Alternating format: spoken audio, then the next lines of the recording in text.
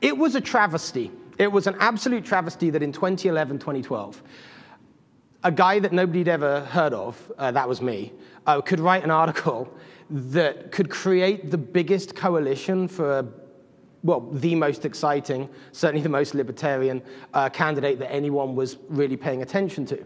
And I, at that point of my life, was actually wondering if I was wasting my education and had been wasting my education too much for too many years, and was actually looking to find the meaning in my life. And actually that article, that kind of launched me into political psychology and communication, and I discovered my career. And that is why I am here now talking to you. Now, I actually decided to support Ron Paul in 2011 very soon, really just 1 or 2 years after I even discovered liberty. Discovered liberty in the sense that you all have if you're in this room. Discovered the liberty canon, you know, read my Hayek and my Bastiat and et cetera, et cetera, et cetera. So I was kind of high on it right then, and of course once you get high on liberty you never come down. But I was a newbie, and as well as having to educate myself in the principles of liberty, which I now go around the world teaching, I have also taken it upon myself to actually understand those bits of human psychology and history, because in a way, history is human psychology writ large, right? To discover, okay, these ideas, this philosophy, wonderful, a beautiful thing, but how does it actually win or sometimes lose, right, supporters in practice? Now, my tagline now for what I do as a consultant and political communicator, etc., is Robin Koerner, winning supporters, not arguments. So winning supporters, now that's what we're all about. You guys must be really about it because of the time of the morning that you're sitting here on a Sunday. I might reference that a few times. It's only liberty that will get me out of bed at this time on a Sunday morning.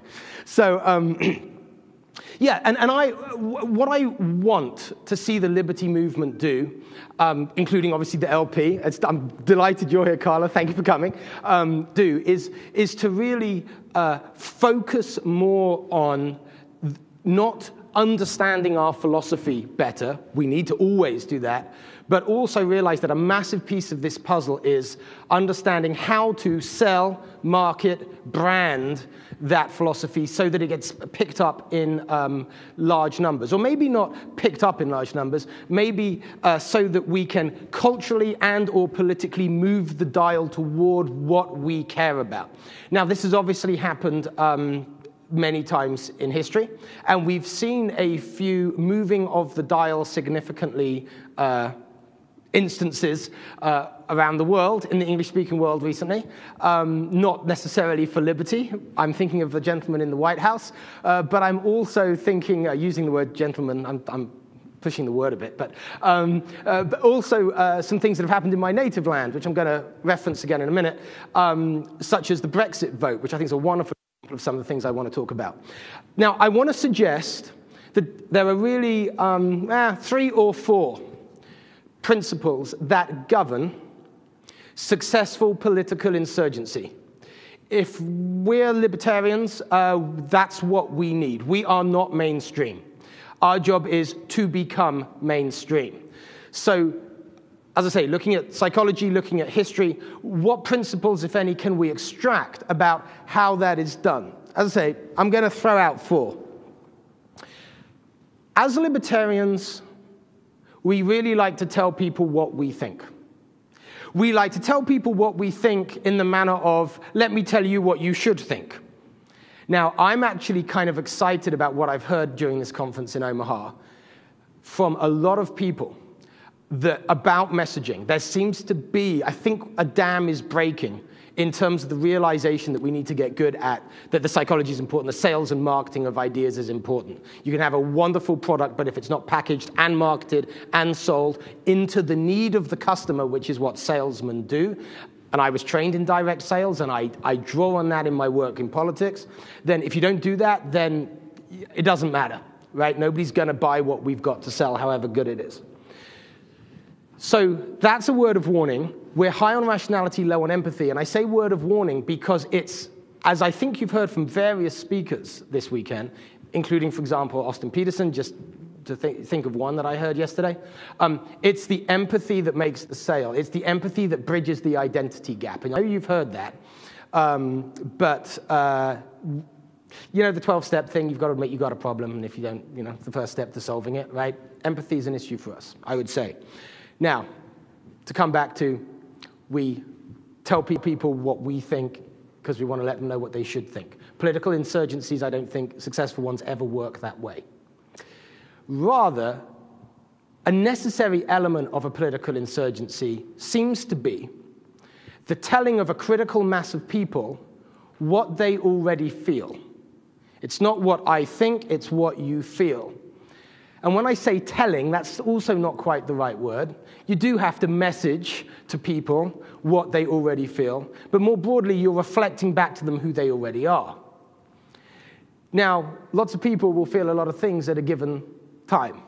So what actually do we reflect back if we want to move the dial of mainstream politics? Well, the best thing you can reflect back to have a political impact on a population is a sense of injustice, a particular offense against a basic human sense of justice that is not mediated by a political ideology. So that's abstract. Let me give you a couple of examples from recent times. Well, I've mentioned Trump and Brexit. Let's do Trump and Brexit. Do you remember that Trump got to the top of his very big Republican pack when he made that absolutely outrageous comment, if you listen to the media, about those Mexicans, they're not sending their best people, right? It's all those rapists and baddies and all of that. It was you could say a pretty horrific comment, and certainly by the time the media had packaged it their way. But I think that was coded language. And I think the proof of it is the fact that he's now our president. I think what he was speaking to was this. It isn't fair that people who break rules get stuff that people like you who don't break rules don't get. That ain't fair to anybody. You don't need a political ideology to feel that that's not fair. In Britain, the Brexit vote, the equivalent was, it isn't fair that people you can't vote out of office make laws that govern your lives. Nigel Farage just banged on about that for years. And the media treated Nigel Farage, do you know Nigel Farage? I think I'm in a room of people who know who he is, right? Yeah, leader of UKIP, a party half the age of the LP, set up to get us out of the European Union, right? Success, big political success, right? And also, at no time has the United Kingdom Independence Party, UKIP, had more than one member of parliament. Nearly all of it, and that was only for a brief time. So basically, UKIP has been a political force with no representatives in office, right? Think about it. Okay, it's kind of an astonishing thing, and yet we had Brexit. What both of those men, Trump and Farage, were doing is reflecting back to people this latent sense of injustice. Remember the phrase liberty and justice for all? They go together. But people don't buy liberty, right? What they do is they resist the injustice they feel by virtue of not having the liberty. In the sense of, right, I will pay a price to get back something that I think I should have, that I think is mine by right, and I would exercise right now if I had it, right? But I won't typically pay a price to fight for something that I'm doing quite happily without. And obviously, most people are getting on with their lives. They have enough liberty to live their lives. We're not going to argue them into needing more if they don't feel that need. Well, what you need to do is speak into the prevailing, the already there feeling. That's critical. And I actually think there are examples all the way back through the English-speaking tradition. And I talk about the English-speaking tradition, the Anglosphere, just because that's the one that I know, and because it's the language I speak, so I can actually do the history in that culture. And so I'm confining these big statements to the English-speaking world, which I would say Also, interestingly, I'm talking about 1,000 years of that history. The first constitutional limitation of government in the English-speaking world was the Anglo-Saxon Charter in 1014, right? It's 201 years before Magna Carta.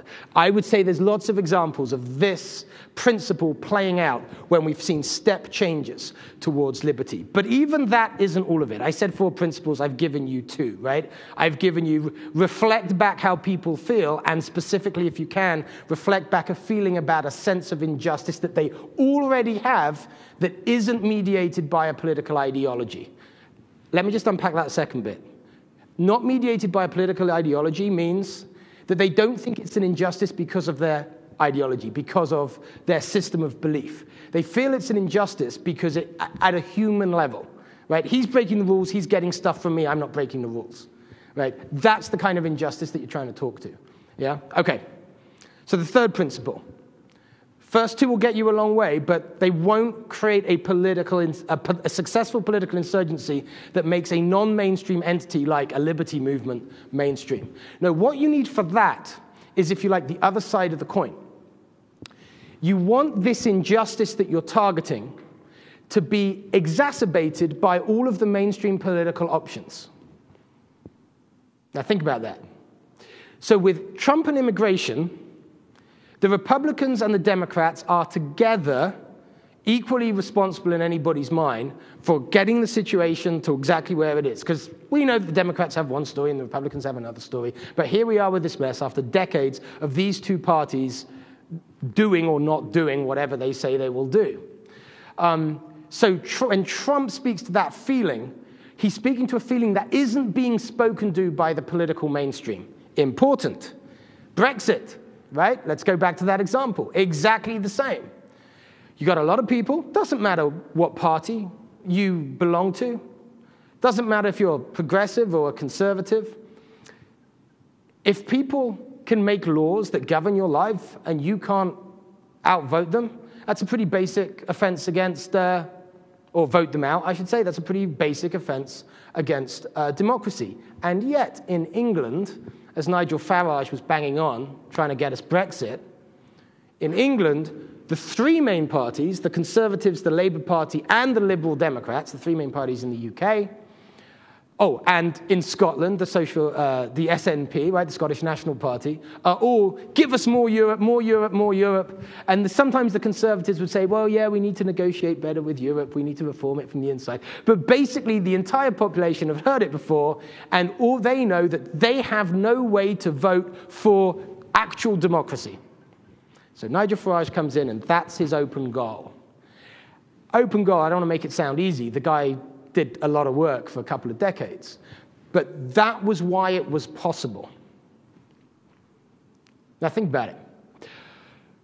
What are the open goals with respect to offenses against justice, a basic human sense of justice that we have in the United States, that people who have no interest in political philosophy and certainly couldn't even spell libertarian have? There are a few, and maybe we could talk about them in the question and answers. I think the most obvious one, which I actually mentioned at a Libertarian Party state convention of my home state of Washington a few years ago, is the cronyism thing, right?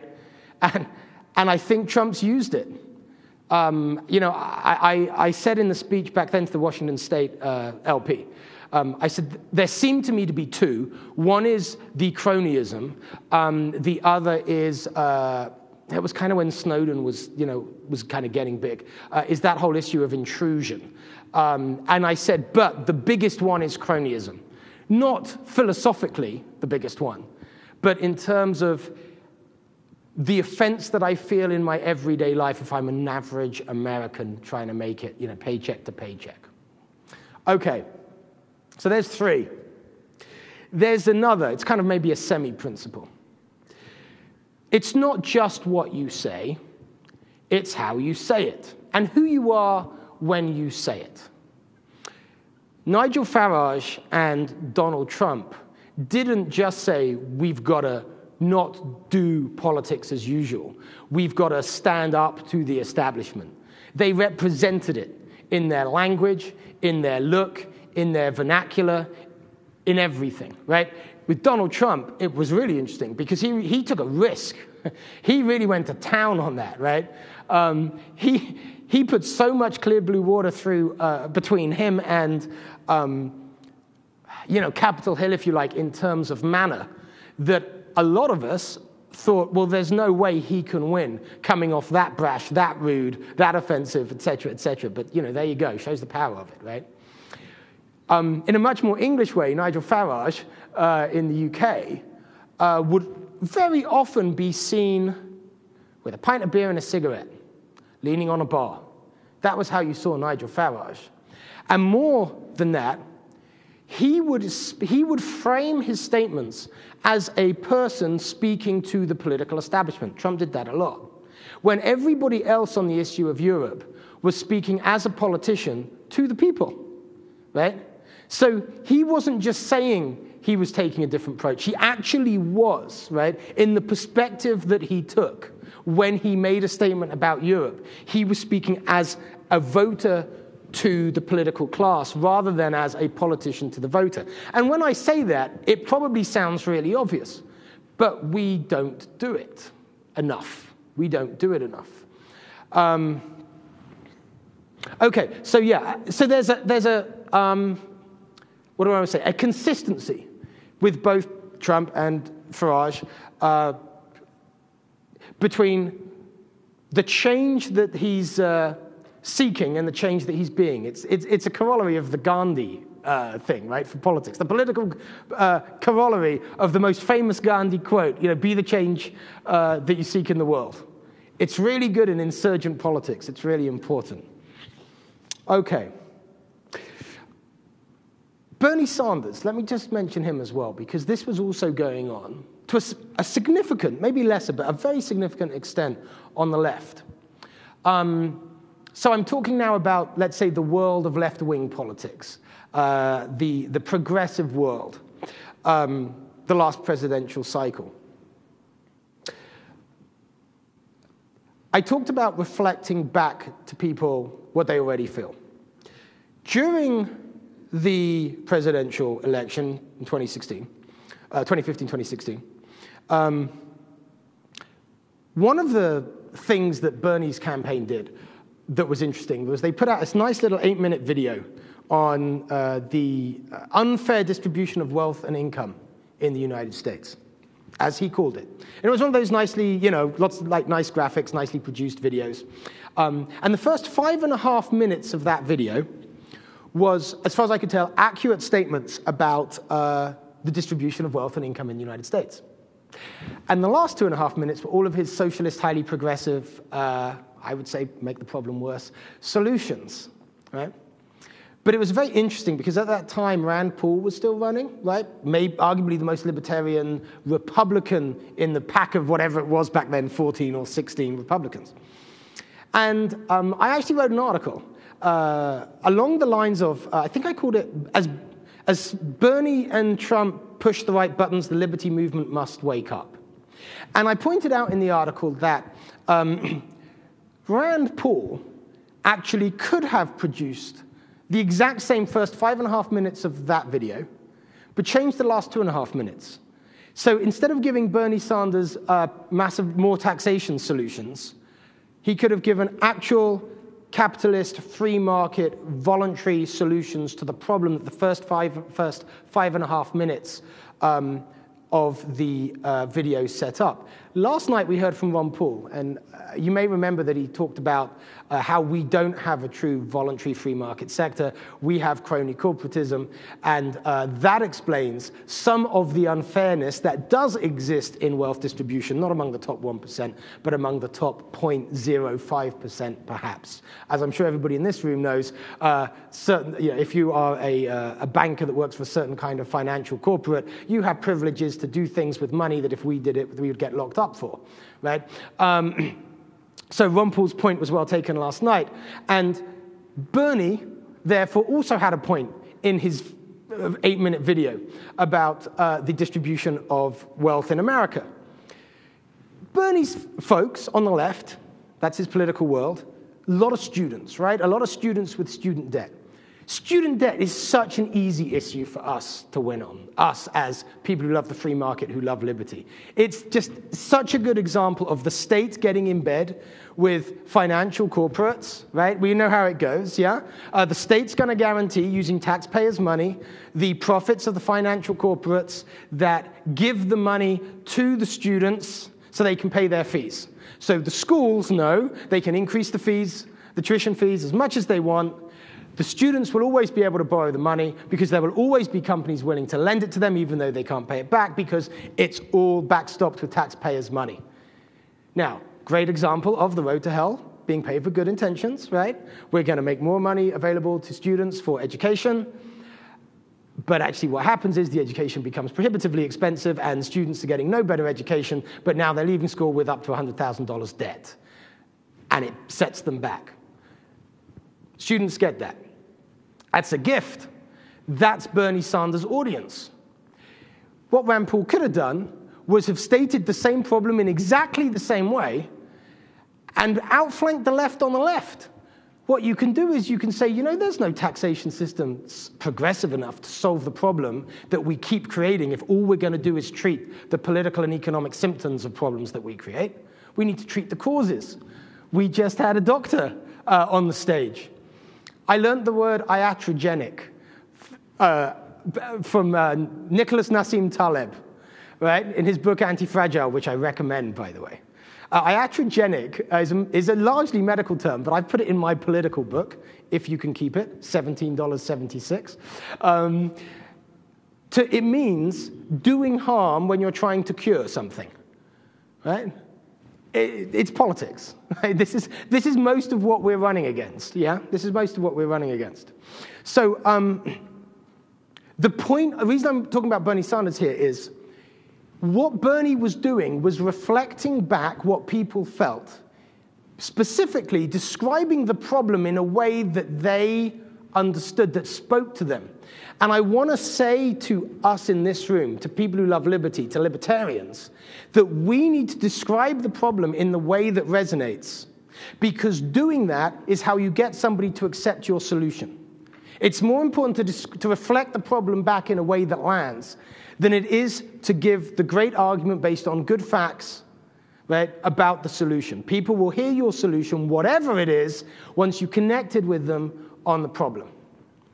That's an important principle. And we saw a successful insurgency on the left that was done that way.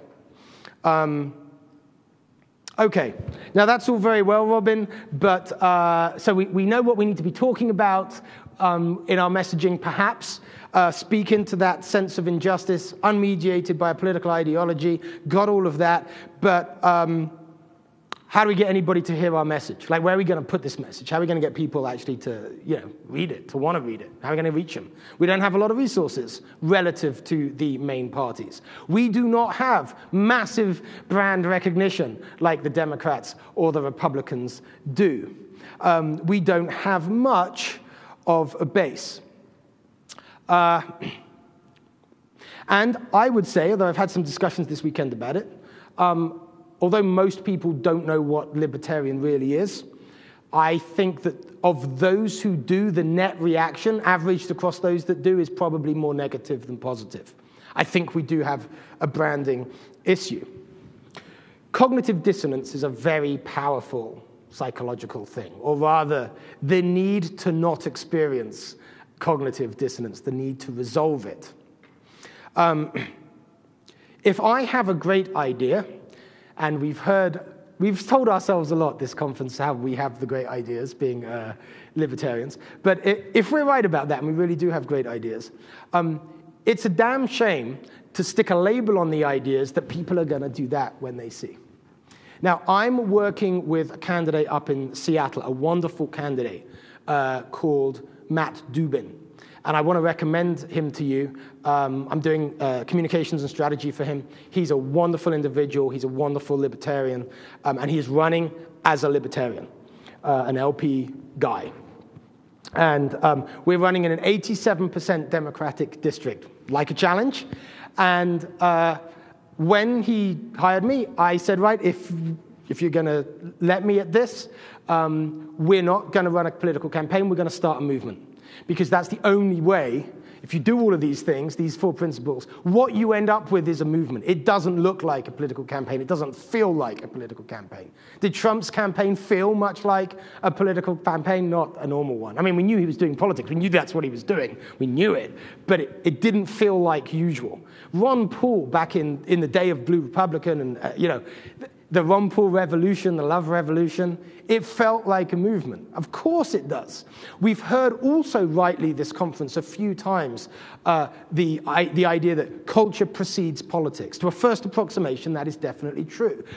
In my opinion, I could do a whole other speech about that. But I think that makes sense of the idea of why it should be that a successful insurgency feels like a movement, i.e. feels like something going on in the culture with a kind of political change in its wake. Okay, so I said to Matt in Seattle, we're going to start a movement. Now, how do you start a movement in an 87% Democratic district that's going to make people vote Libertarian? Well, first of all, you've got to do all the things that I said, right? So what is the felt injustice in downtown Seattle? You'd think 87% district, Democratic district, everyone's, just fine, thanks. Maybe we shouldn't bother. But of course we were going to bother.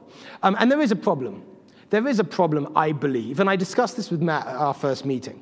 An injustice, certainly a disaffection that we could sell into.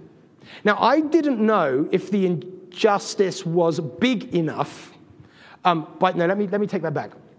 I didn't know if there were a critical mass of people who felt it as soon as we started that campaign that we could hit kind of like escape velocity and really churn up politics in Seattle. But Matt and I agreed that even if we run this campaign, and I'm going to tell you how we did it in a moment, even if we did it, if we try to start this movement and we spoke to this injustice that we agreed upon, we might be a few months early, we might be a few weeks early, maybe we'll be a year early, but we're on the right curve. We've got the right thing.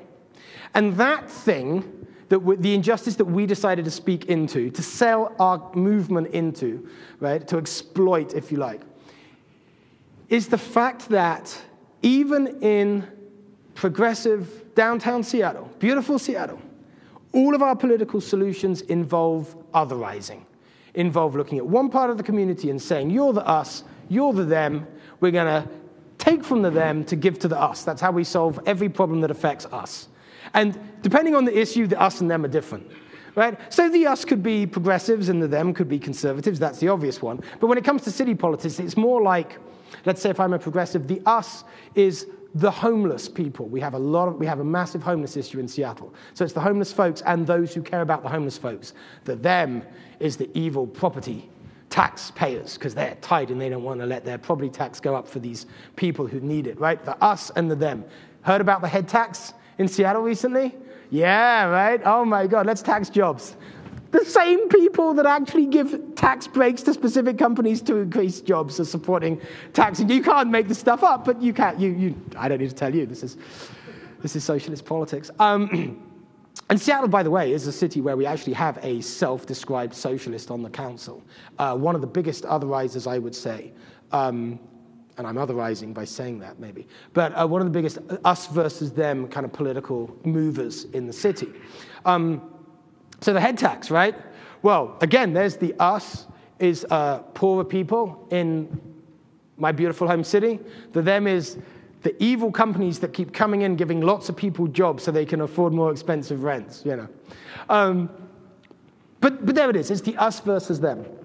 The us versus them. Now, obviously, people who vote the 80% Democratic base in Seattle, people who vote Democratic, they think they're voting against us versus them. It's the politics of the left. It's the politics of good intent, right? It's the politics of universalism.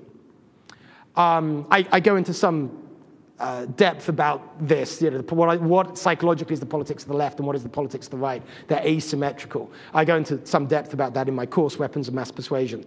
So you can learn more there. But for my purposes here,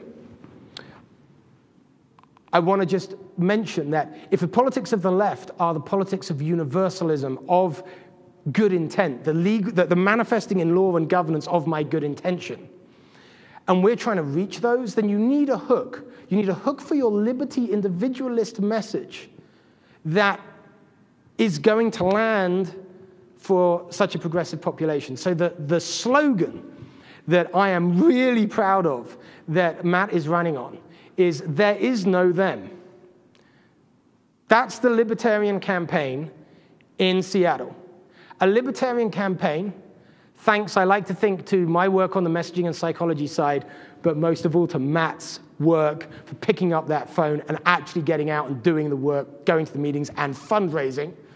We are dollar for dollar matched right now with the Democratic incumbent as for state representative in Seattle. 50 grand. 50 grand in the bank. We haven't even got to the primary yet. All there is Matt and this message. There is no them. We put up signs all over the district.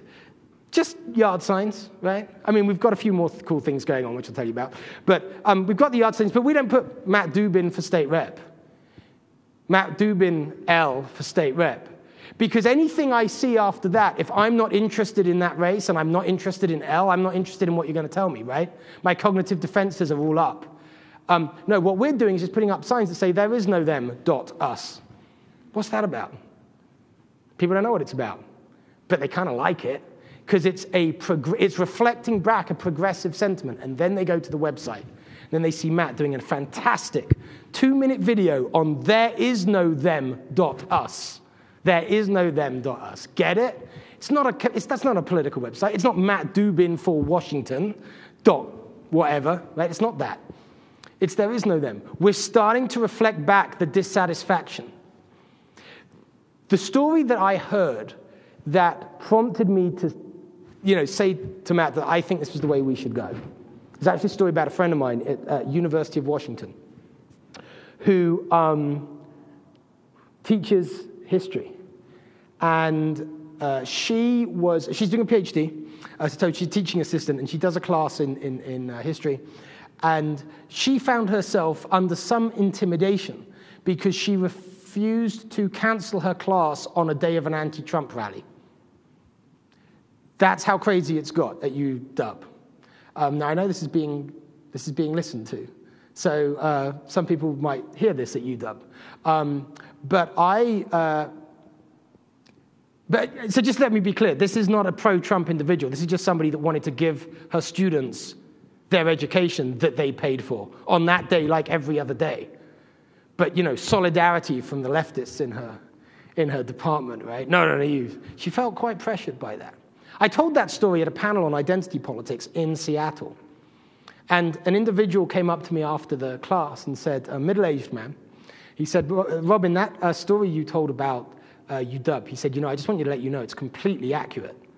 And I said, oh, how do you know? He said, because I'm a lecturer there.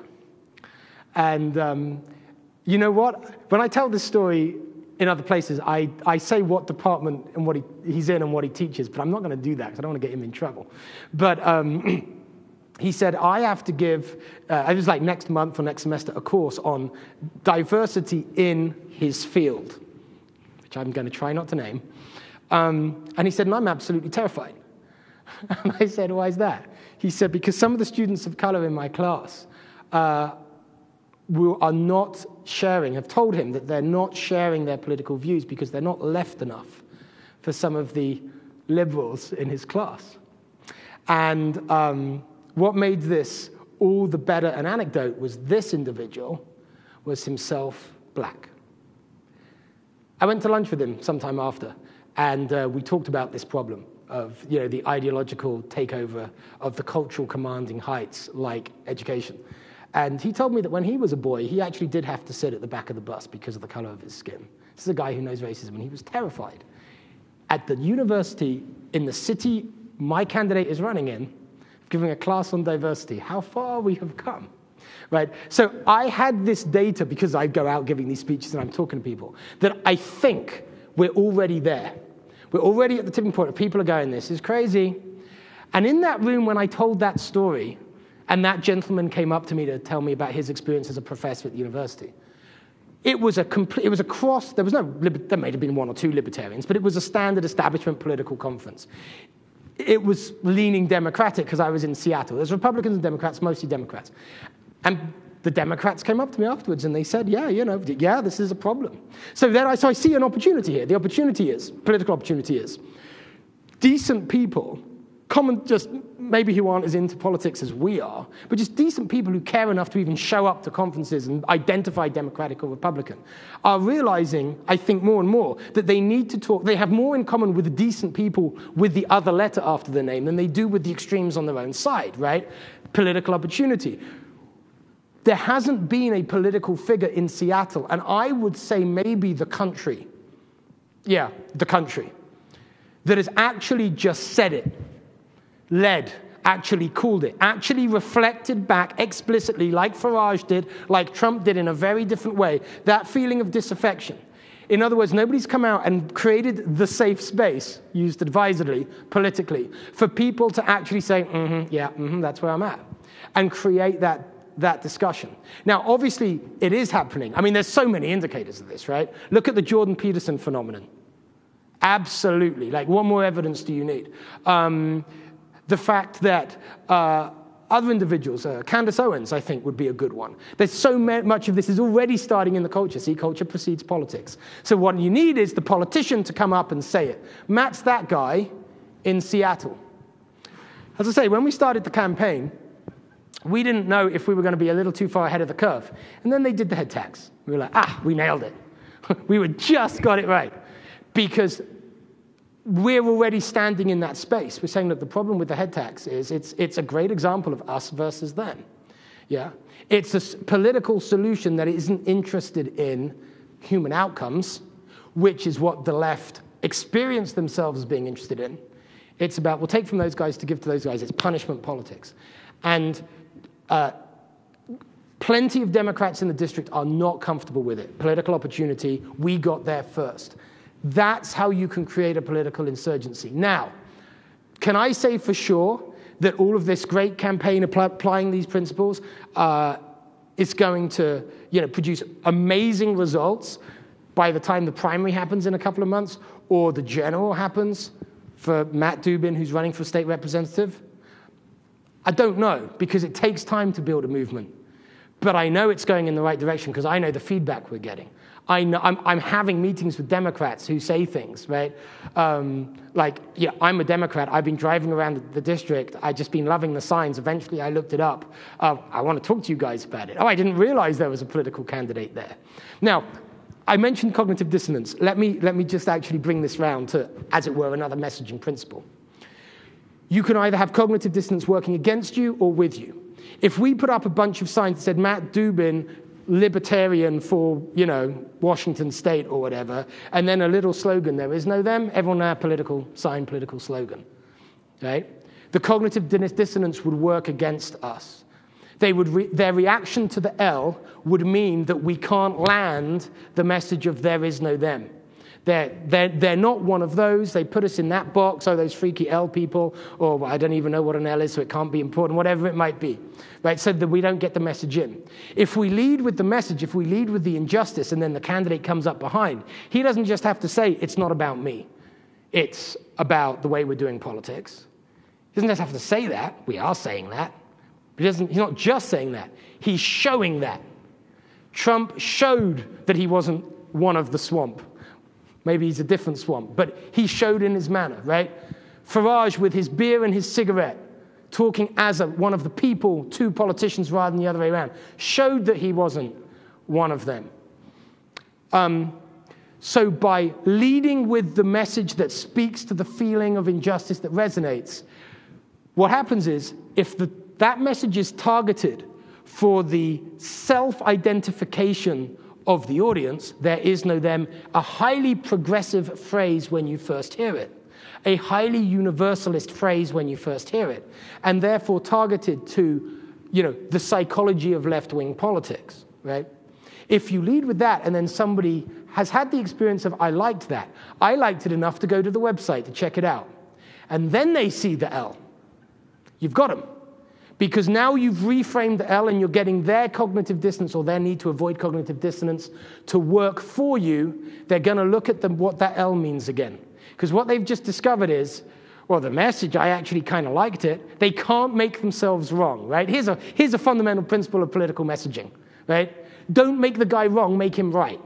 Right? When you're selling your paradigm to somebody with a different paradigm, it's not a clash of paradigms. What you do is you find the bit of his paradigm over here which you can use against his bit of his paradigm over here and show him his own inconsistency.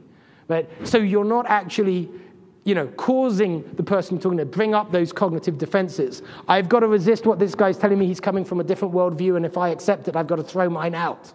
Right? You're not doing that. You're helping somebody clarify their mind with the things they already believe. Right? Help them explore their own inconsistency. We all have them.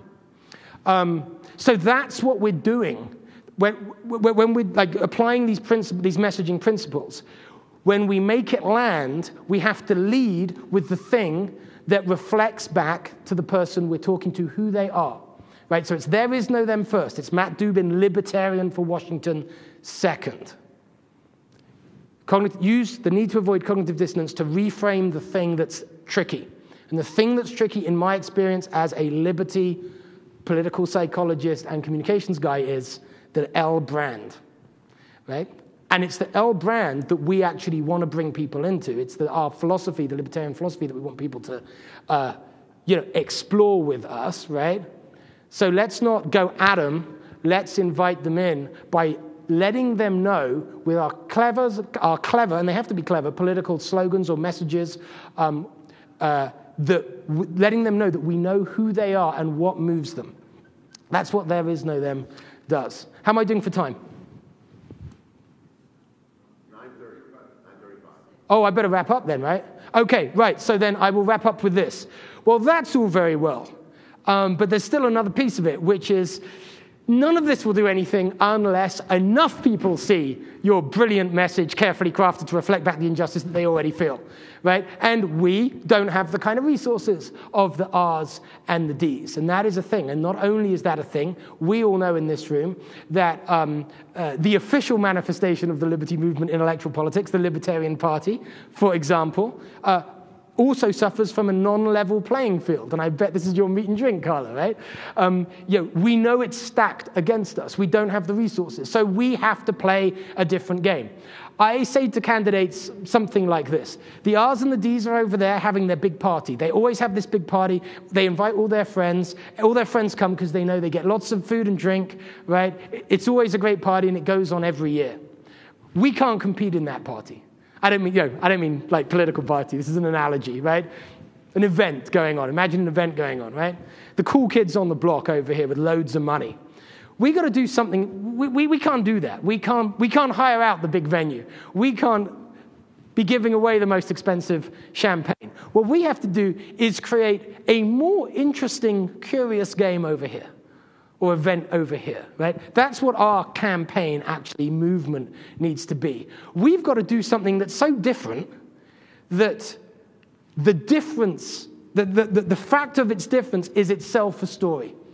We've got to do something that earns media by virtue of what we're doing, let alone what we're saying, right? There isn't a libertarian-friendly media in most of America, right? But if you start being creative, you're basically doing something that's worthy of a story.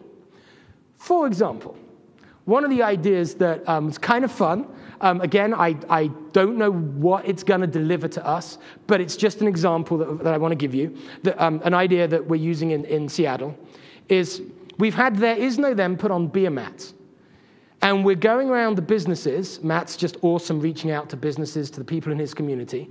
And if they like our message, give them some free beer mats. That means people are going to be drinking their beer, not thinking about politics, not receiving the message in the context of politics. What the hell's this thing at the bottom of my glass? Oh, there is no them.us. What's that about? Okay. Now, we're playing it differently. Now, we've got to get to a critical mass. But the fact that we're playing it differently, the fact that we're getting people interested, which is itself, like nothing succeeds like success, right, is itself a story. We're getting Unusual numbers of people interested in unusual ways. That's how we earn the media. That's how we earn the media that we can't afford. Again, Matt, brilliant, goes to speak at the city council, at the head tax vote. Great earned media. There we are on the Fox affiliate in Seattle. Now he's identified with being on the right side of that issue. And I don't mean right as in conservative. I mean the side of the issue that is uncomfortable, including lots of Democrats who see that their city council voted 9-0 for this head tax, right? It's like, there's no issue here. 9-0, it's a slam dunk, right? Well, the people don't feel that's a slam dunk. Amazon has 19% of all the office space in Seattle. 19%, right? There's a lot of people who vote Democrat, who are progressive, who work for Amazon, right? Who think, this might not be the smartest way of solving this problem. Now, of course, it's not only about throwing money at the problem. It's about, are we measuring our compassion by the good that we do? That's another line we're using a lot, right? Matt just put out a meme. We need to measure our compassion by the good that we do, not the money we spend. It's a line I've been using for a while. But now, everybody knows what it means, right? Democrats too. We spend between $16,000 and $17,000 per homeless individual in Seattle. It's enough to put them in a brand new studio apartment. And we have, the second, third biggest homeless problem in Seattle. It's getting worse. And a lot of these individuals are lucky if they just get a shelter for the night. Only government can spend money that badly. Right? But we're not against government. We're for actually delivering on the good intent. Let's measure our compassion by the good that we do. There's common ground to talk about the head tax. Okay, if we're going to take more money, can we be sure that we're actually delivering the outcomes that we're taking the money for?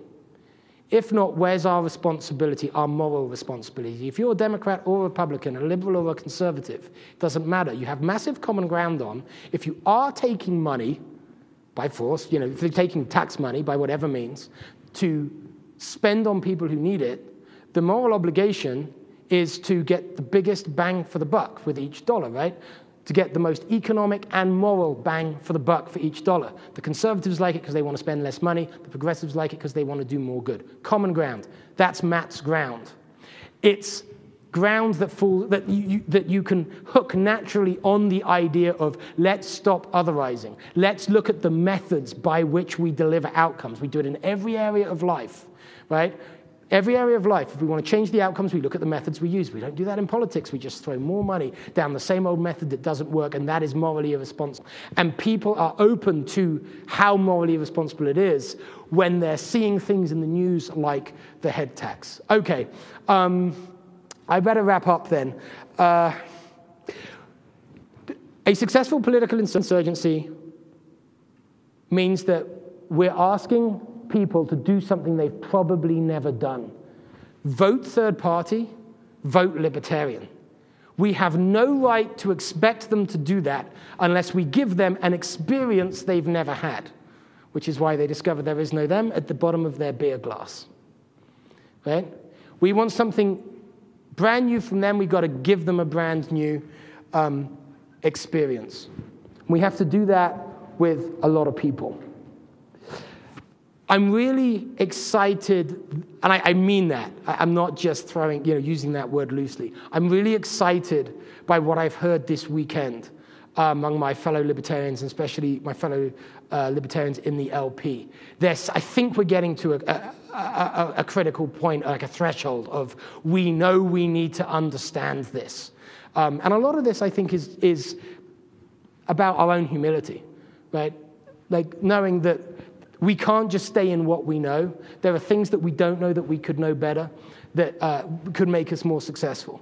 And I think, as Alex Merced said yesterday or a couple of days ago, actually lives depend on us getting this stuff right.